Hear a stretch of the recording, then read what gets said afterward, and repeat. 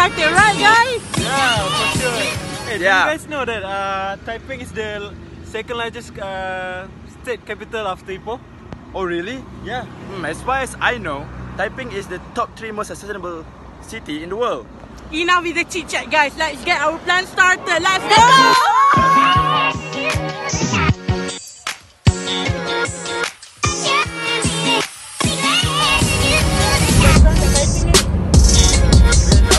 On our way to Lian to have our breakfast at there. So stay tuned. Let's go.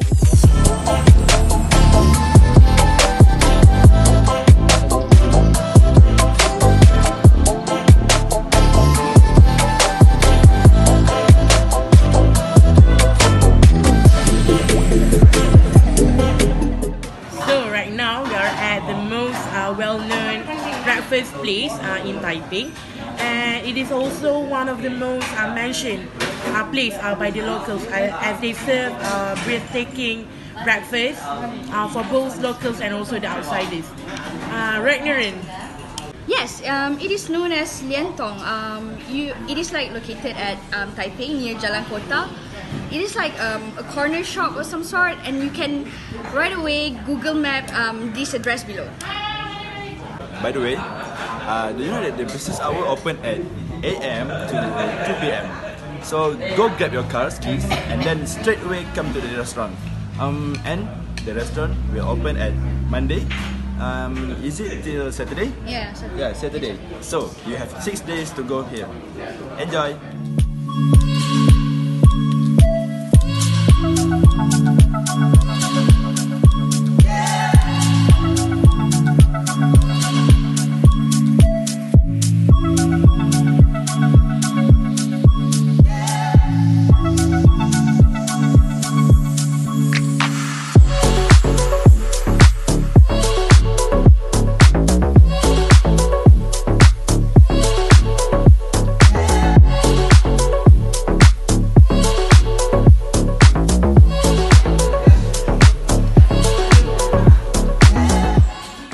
So the budget that you guys did already is actually there's no need. It's only for 42 ringgit and 80 cent, 43, and for 5 person, so it's kind of cheap. So, if I'm not mistaken, the museum used to be an old-style museum with an exhibit arranged in a dusty display cabinet, but now has been taken over with modern makeover.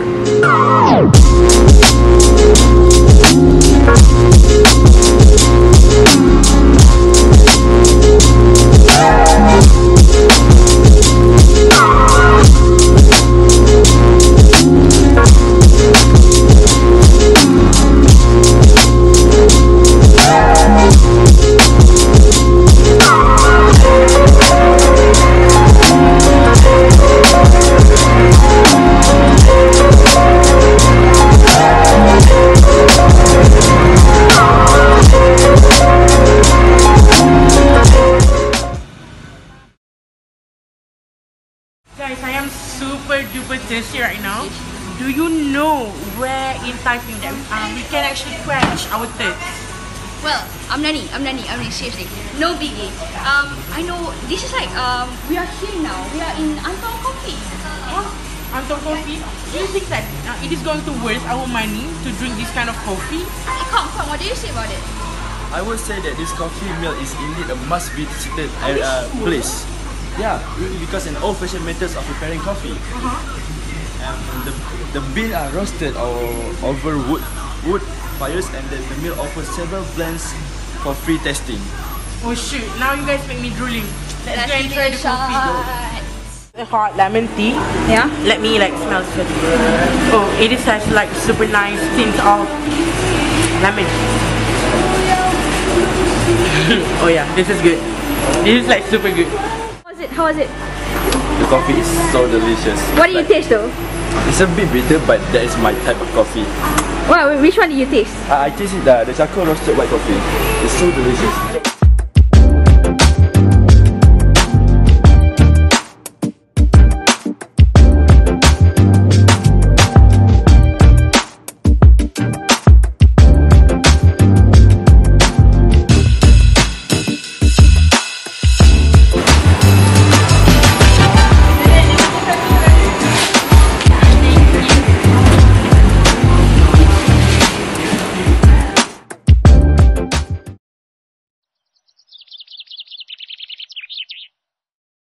So guys, right now time is on 7 a.m. We are on our way to go to up on the Maxwell here. So let's go.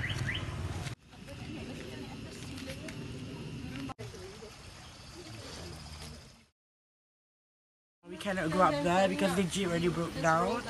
So we need to change our plan, right, Kong? Yeah. So our plan is for the next destination is we're going to the is it tomb? Yeah. The memorial The tomb. Taiping War Cemetery. We are going to Taiping War Cemetery to cover for this up. Yeah. So let's go. So let's go to the memorial tomb. Come on. So the memorial tomb is not so that far from Bukit Larut. We can just walk like 5 minutes to the memorial tomb over there. So, it's okay, don't be sad. We're going to change our plan, but just looking forward for lots of our videos. So here I'm with the locals now. So good morning. What's your name? Kevin. So where are we at now? Taiping War Cemetery. Taiping War Cemetery. So can you give us any information about the cemetery? Ini semua part Kristian. Christian. Sebelah tu India Muslim. Yang sebelah sana tu Buddha. 4 batu tu yang tu Buddhis. Okay, so as you can see, here are few of the Christian people that died during the World War II in Malaysia for the British government, GWC, like the locals said. And only this side is only for the Christians, and over there across the road is for the Indian Muslim and Buddhists. So one cannot claim they have visited Taiping if they do not soak themselves in the nature of the Lake Garden. It was built on the abandoned tin mine on 1880s, and they had a first place in the book of history of the Dan Malaya of a public garden.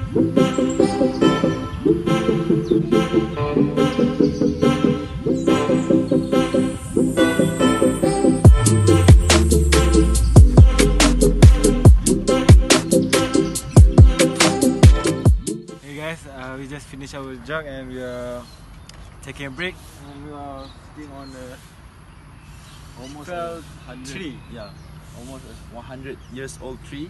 As you can see, the tree have fell, and they support with a pillar underneath the tree so that it won't fall to and blockade the roadway for the others to walk and jog.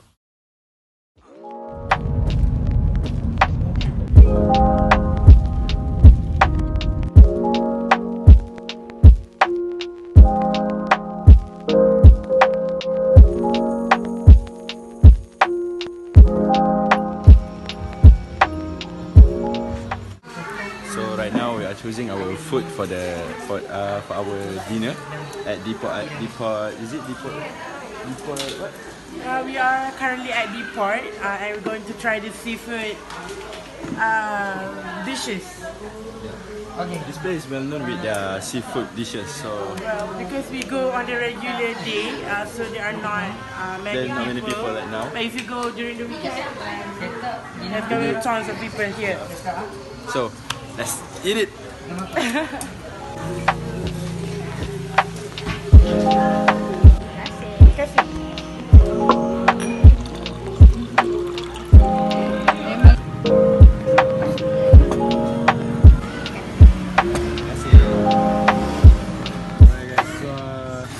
This is the one that we picked freshly, and they cook at the back, and this is so fresh out of the ocean, if I'm not mistaken. So can you tell the viewers how it is? It's just so crunchy, and you can taste the freshness from the squid.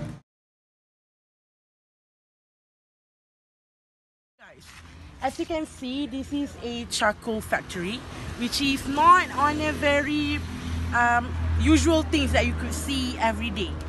So have you ever seen a charcoal factory before? A sustainable one, well, to be honest. This charcoal factory age is almost like 80 plus years. So Aliff, what do you think about this charcoal factory? Based on our research, there are 5 main charcoal factories in Malaysia, and this is one of the largest charcoal factories in Malaysia, which is in Kuala Sepetang right now, and we are going to take a look inside.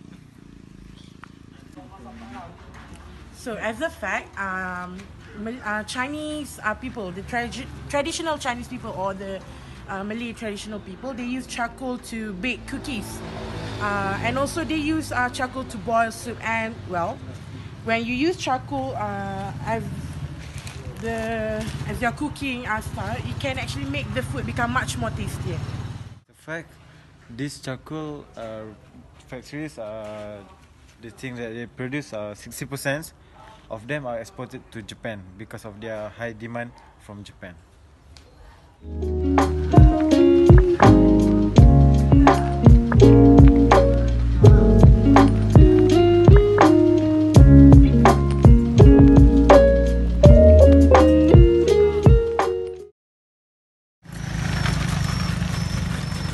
So we are going to river cruising and eagle feeding and also fish farms.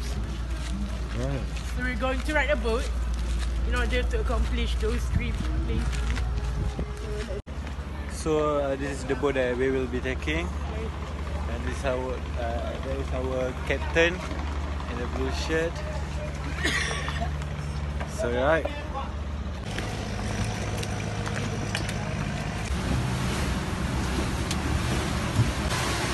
So we are going to go for eagle feeding first. We have our meal ready for them, which is chicken, merely chicken. And so yeah.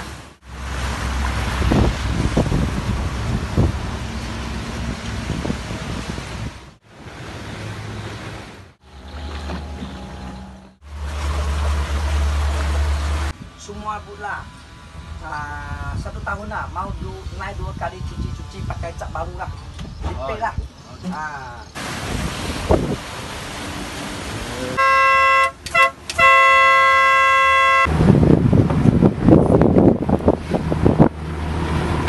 Feeding the fish. Fish. We are feeding the fish now. Fishes!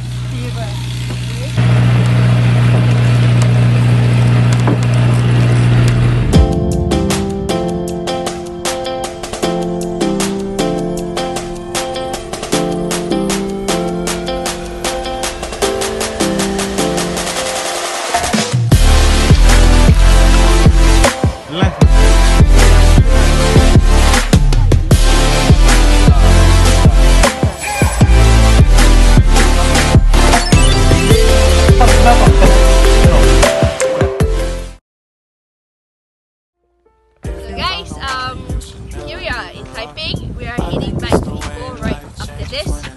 So throughout our journey in Taiping, we feel happy, excited, and at one point disappointed.